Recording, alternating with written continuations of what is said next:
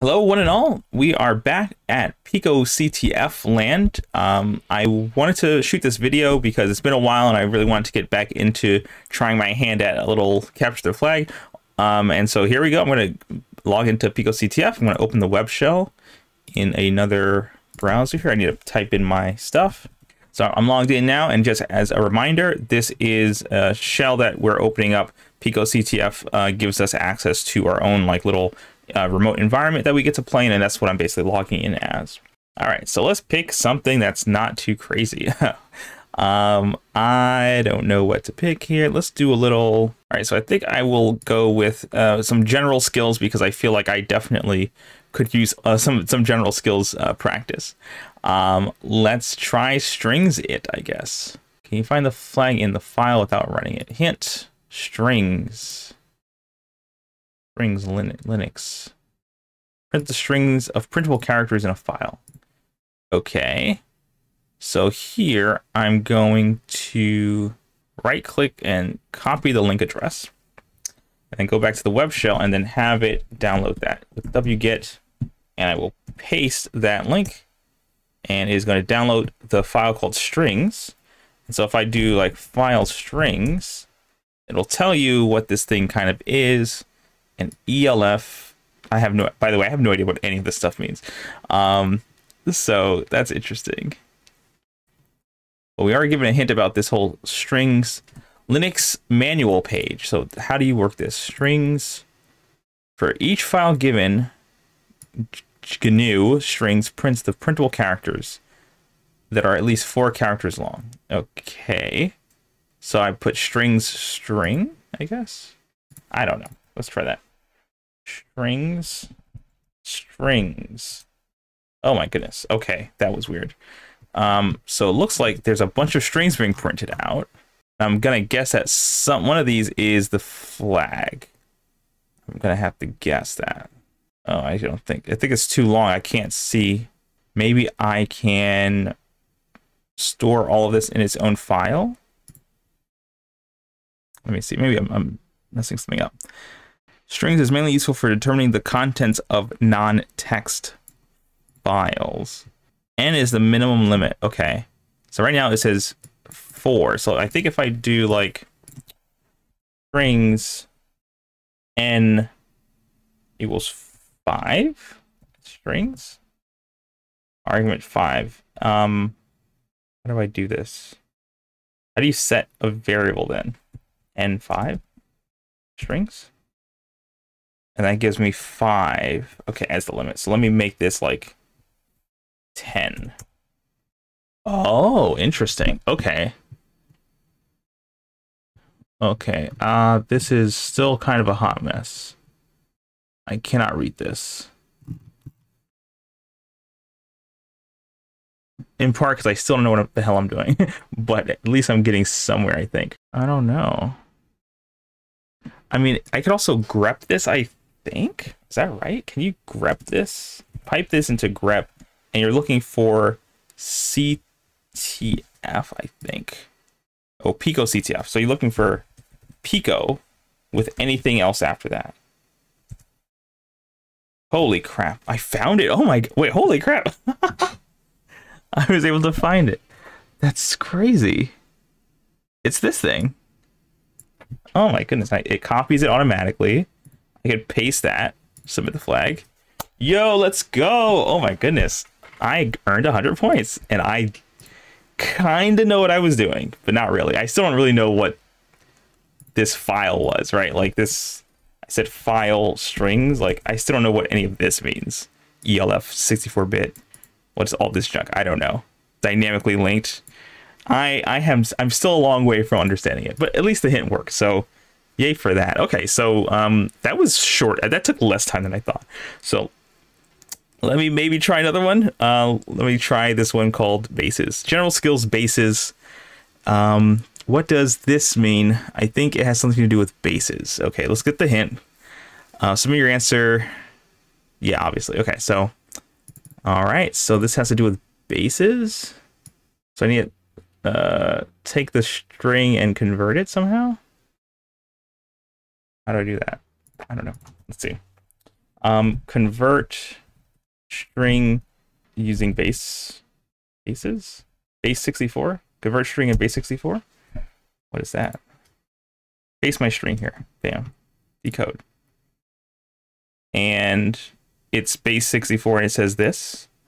Learn the ropes. Ha ha ha. Paste that. Submit. Holy hell. Wow, that was pretty easy. It was just base 64 formatting. Decodes your data. Okay. Well, I'm having an easier time than I thought I would. Let's try a third one. I'm genuinely surprised that this is working so well. So, grep. Okay, let's do grep. Can you find the flag in this file? This would be really tedious to look through manually. Something tells me there is a better way. Grep tutorial. Yeah, I think I definitely could use more grep practice. So this is pretty good. So let me get this. Let me copy the link address and let's clear this and do a whole wget and then paste our link and get the file called file. And we will do what with that? Let's see. Let's go back to the grep lesson because I think I could probably learn a little thing or two here. Basic behavior of egrep. Egrep, what the heck is egrep? Egrep is a program which will search a given set of data and print every line which contains a given pattern. So you do need to know a little bit of regular expression for this. So thankfully I know a little bit about that. It is an extension of a program called grep. Its name is odd. Okay, so egrep, do I even have egrep on this? Let's see, egrep. So which egrep? It exists. Okay, so we do have egrep. All right, so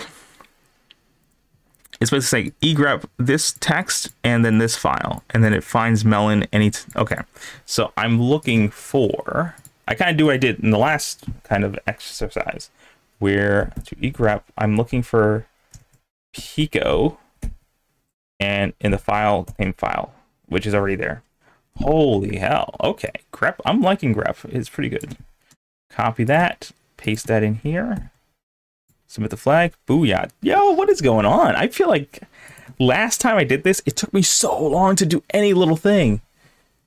Okay, let's do something a little bit more cool. Like this one's PW crack 1. I guess it's password cracking. Can you crack the password to get the flag? Download the password checker. It's a password checker, and you'll need the encrypted flag just here in the same directory too. It has a bunch of hints. Oh wow, okay, so it's to view the file, nano, okay. To exit nano, yeah, okay. Because nano is so unintuitive, they have to give you instructions on how to like actually exit the darn thing.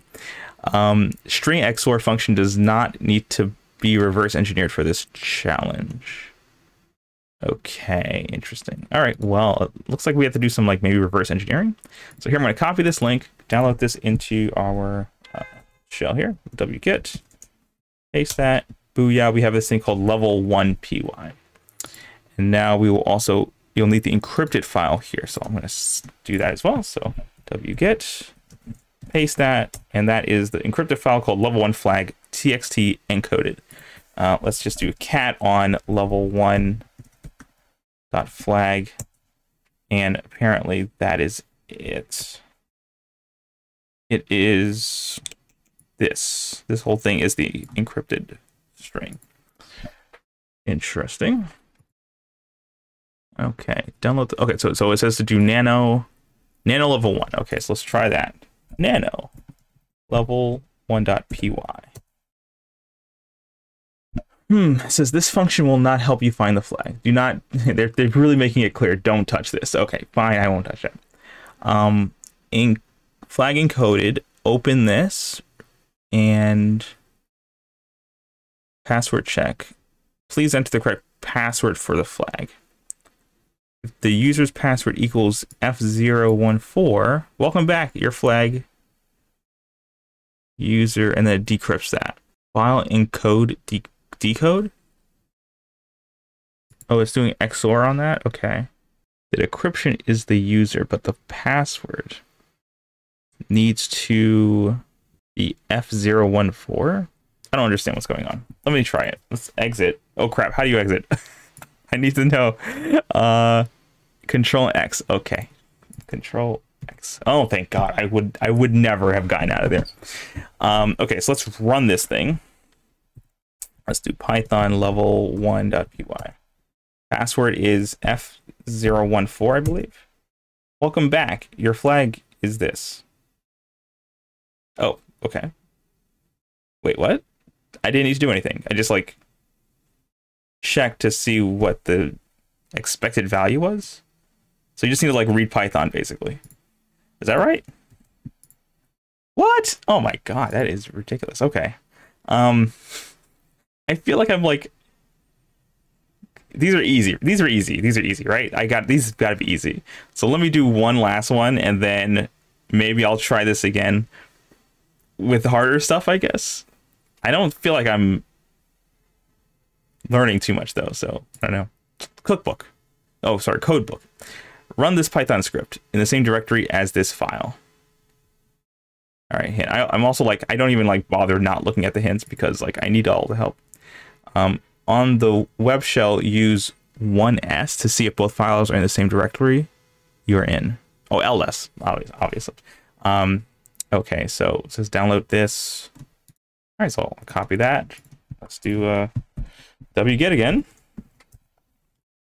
on code.py and codebook.txt. Copy that address. Wget that called cookbook.txt. Okay, it says run the Python script in the same directory.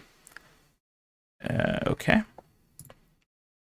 It says the string XOR function do not touch. Okay, right. Okay, so again, I can just do, I think, nano code.py to see what's going on. String XOR we don't touch, as we were told. Flag encoding is this whole hot mess. Okay. Print flag. Try codebook open read. And you're grabbing specifically from the codebook the 4th, 14th, all these different indexes. And then you're grabbing it. Then you're printing the flag of the XOR. So the password equals these indices from the codebook. So do I just run the script? I don't think I need to do anything. It just like grabs it from the file. All right. Controls X to get out, and then we're doing Python code py. Python is not spelled correctly, and it just prints up the code. So as the okay, this is too easy for me now. So the trick here, quote unquote trick, is to make sure that the files are in the same directory. That's all you were really doing. Submit that. Okay, that was way too easy. I need to like bump up my difficulty, I guess. I feel like the stuff I was doing before was like way too difficult. It was just like, there's no way I'm getting past it. Also, these are general skills. Maybe that's the problem. Maybe that's the issue. All right, I think I'm going to call it here for now. Those were pretty easy. Definitely will be looking for more of a challenge when I come back here again. Anyway, I hope that was useful. I will be trying to do more of these challenges in the future. This is the kind of content you enjoy. Please make sure to like, subscribe, do all the good things, and I will see you next time. Take care.